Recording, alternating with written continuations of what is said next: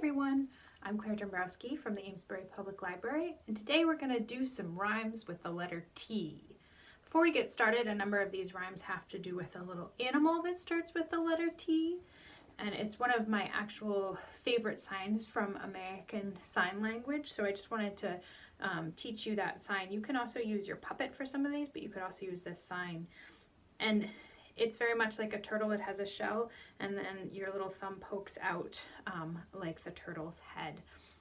So you can use that for your songs. And also, you know what the word is for turtle now in ASL. So let's get started. We're going to actually do another thing with T. Thumbs.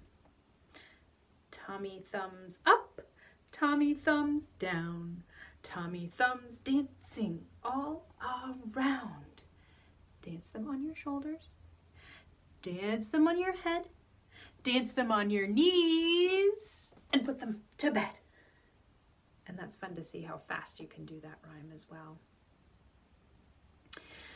Turn around. Turn around, turn around. Touch your toes. Touch your toes. Do a little jumping, squat down low, squat down low. That's a fun one. Also to see how fast you can do as well. Now I'm going to give you a little bonus rhyme before I had a little turtle, and this one is also about a little turtle. There was a little turtle. He lived in a box. He swam in a puddle, and he climbed on some rocks. He snapped at a mosquito, and he snapped at a flea. He snapped at a minnow, and he snapped at me. He caught that mosquito, and he caught that flea. He caught that minnow, but he didn't catch me.